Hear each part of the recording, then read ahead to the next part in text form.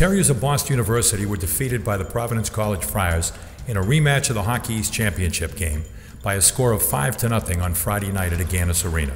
PC jumped to a lead in the game's opening minute and then added a pair of goals in the second and third period, 2 on the power play and 1 four-a-side, to set the final count.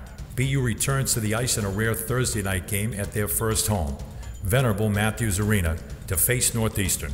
Puck drop at 7 p.m., airtime on TSRN at 6:45.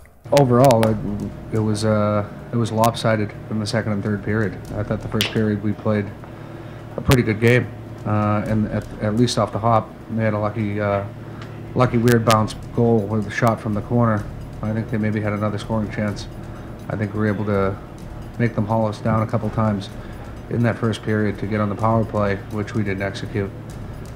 Second period, they got a lot of momentum off their power play, and anytime they had 3 guys back a lot, we turned a lot of pucks over at their blue line. Where in the first period, we did a good job of making their goalie come out of the net and had some hard rims, and we established a forward check and some zone time. Second, third was all Providence.